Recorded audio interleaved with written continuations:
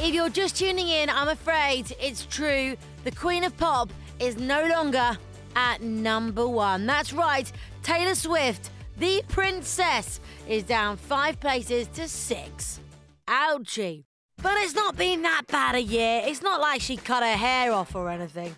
So as per, everything was coming up roses in the life of Tay-Tay. Taylor had the 3rd most Twitter followers, even more than Barack Obama.